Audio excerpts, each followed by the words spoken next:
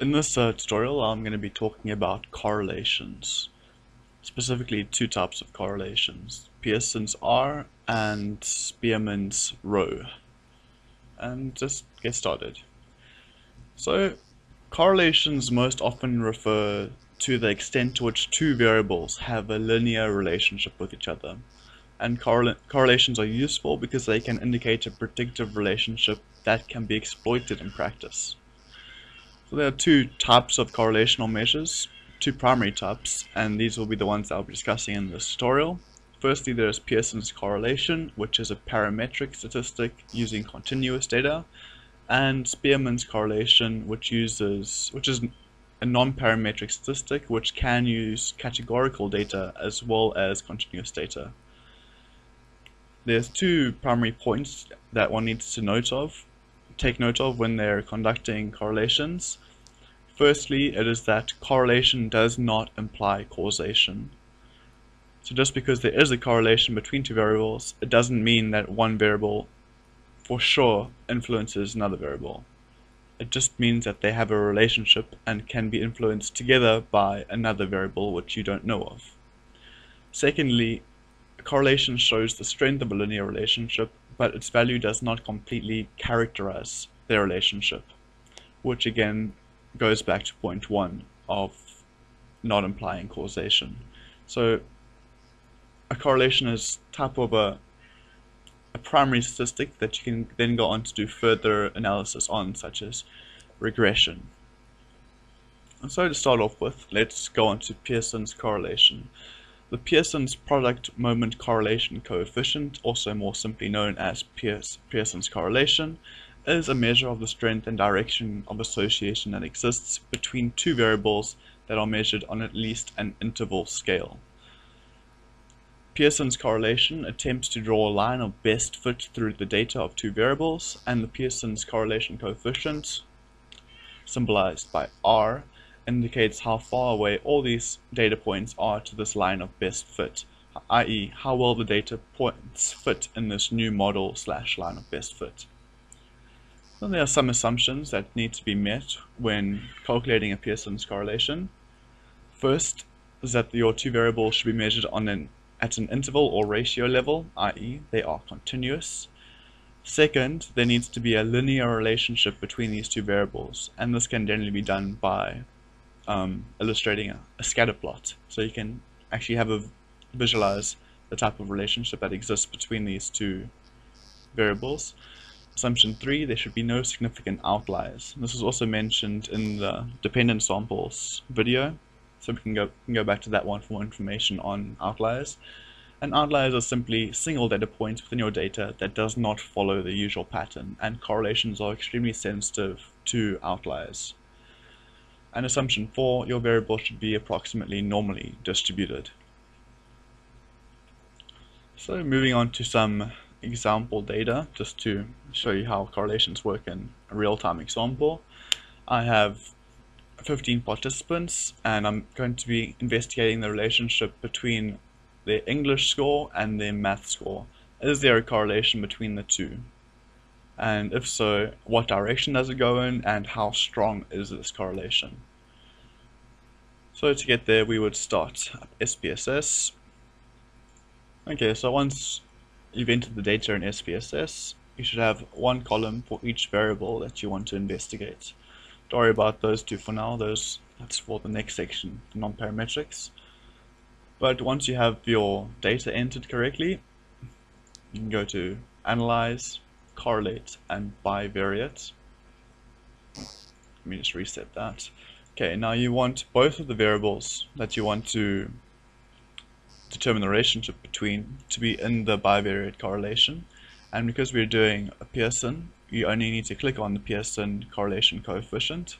And it's always useful to flag significant correlations, because otherwise you have to look through every single sig value, and it's just a lot easier to just have it shown to you.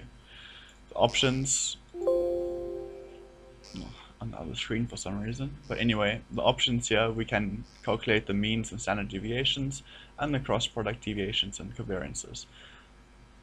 I don't really need to look at that to see my overall correlation, so I'm just going to click OK. Oh yeah, and if you want to have a one-tailed or two-tailed, you just click which direction you're looking for. Because I'm not sure which direction my correlation will lie, I'm just going to be using a two-tailed test of significance.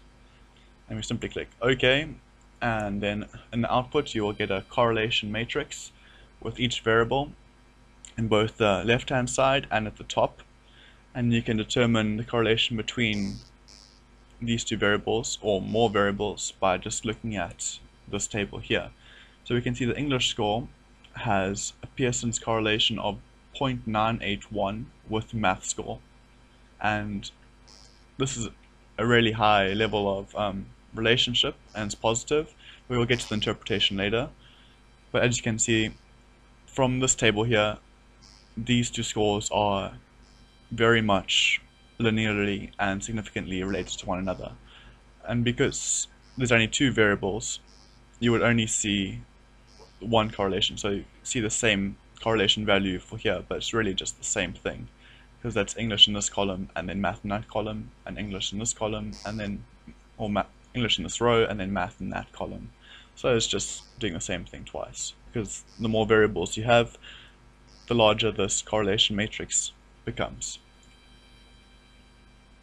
And yeah, that's pretty much how you calculate Pearson's correlation using the bivariate correlation method in SPSS.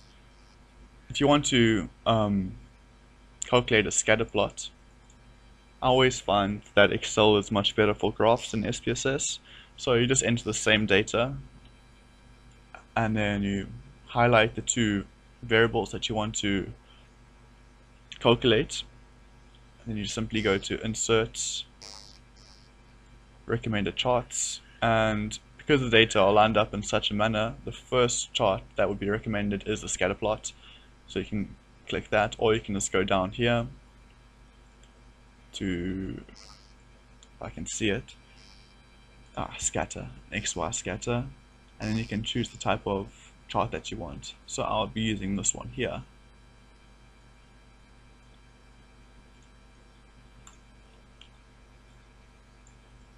Oops. So from the scatter plot, you generally do this first, but I'm just showing you how it can be done. We can see that as one variable increases, so too does the other variable increase. And that shows us that it is a positive relationship, and because all of these variables are quite tightly folded into an ellipse, if you draw an ellipse over it, the narrower the ellipse, the stronger the relationship would be, and the wider the ellipse, the weaker the relationship would be, because if they're all stuck together in a somewhat straight line, that would show almost a perfect linear relationship, which these data do predict. And you can do the same with the non-parametric one. So moving on to Spearman's correlation. The Spearman rank order correlation coefficient, simply known as Spearman's correlation, is a non-parametric measure of the strength of the direction and association that exists between two variables measured on at least an ordinal scale. So if you've forgotten, the difference between a nominal and ordinal scale is that an ordinal scale has ranks. So kind of like a Likert scale, for instance. 1 being the least and 7 being the most. There's a difference between those two numbers as opposed to just being in two different groups, such as male, female. And the Spearman's correlation is noted by the symbol R, some subscore S, or more generally the Greek letter P pronounced rho. The test is used for either ordinal variables or for continuous data that has failed the assumptions necessary for conducting the Pearson's product moment correlation. So if you have continuous data that is non-parametric or ordinal data, then you can use a Spearman's correlation as opposed to Pearson's. So there are only two assumptions that need to be met for Pearson's correlations. Assumption 1 is that the two variables should be measured on an ordinal, interval, or ratio scale. Assumption 2, there needs to be a monotic relationship between the two variables. And a monotic relationship exists when either the variables increase in value together, or as one variable increases, the other variable decreases. And you can also determine this via scatter plots using the same method I showed in Excel. earlier. So some example data. I just have 15 participants and an hour studied as the one variable and exam score as the other variable. Now I want to determine if there's a relationship between an hour studied and the exam performance. Now, hour studied may seem like a continuous variable, but because there's less than 15 points, it would generally be considered ordinal. So 15 points or more on a scale and it is continuous. Less than 15, it is ordinal, generally. Okay, so let's move on to the SPSS side of things. Alright, so once the data is entered into SPSS, again, one column per variable, you can simply go to Analyze, Correlate, and Bivariate, enter the two variables that you want into the variable box. For this example, it will be hour studied and exam score, and make sure here you want to click on the Spearman correlation coefficient. You can click on all of them at the same time and it will calculate each individual correlation, but we're just focusing on Spearman for this example. Again, I want to flag for significant correlations and I want it to be a two-tailed test for significance. So okay, it's a very similar correlation matrix to the parametric correlation, but as you can see, SPSS does differentiate between the two, as this one will be a non-parametric calculation. Again, we can see that there's a very strong and positive correlation, very significant as well, between our studied and exam score. This is all fictitious data, so I entered it in order to get these results, just for an example's sake. So we have a correlation score of, or Spearman's rho score of 0.912, where 1 is the highest and -1 is the lowest. 0.192 is a very strong and positive correlation score, indicating a strong level of association between these two variables. Again, we can't say that our studied does cause a higher exam score, but it does lead us to think along those lines that the more you study, the higher your exam performance would be. But we have to do a linear regression in order to accurately determine just how much studying is needed to have an increase in score. But yeah, for the purposes of this tutorial, this is the final output that we would be needing. So as I mentioned briefly previously, the correlation ranges, well, regardless of the correlation, the maximum range is -1 to +1. And exactly -1 is a perfect negative linear relationship. -0.7 is a strong negative linear relationship. -0.5 is a moderate negative relationship. 0.3 is a weak negative linear relationship. And 0 means there's absolutely no correlation or relationship / association between these two variables that you are investigating. And when you go into the positives, it's the exact same interpretation, but instead of a negative, it's a positive relationship. So 0.3 would be a weak positive linear relationship. 0.5 would be a strong positive relationship. 0.7 would be 0.5 would be a moderate positive relationship, and 0.7 would be a strong positive relationship. And 1 exactly would be a perfect positive linear relationship.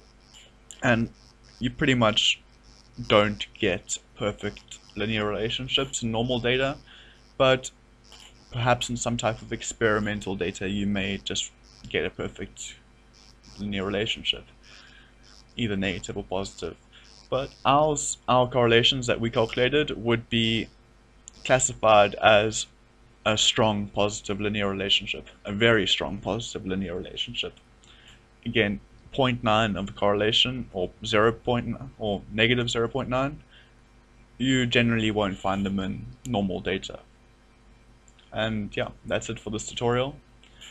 If you found the video useful, please like and subscribe to the channel for more videos on stats.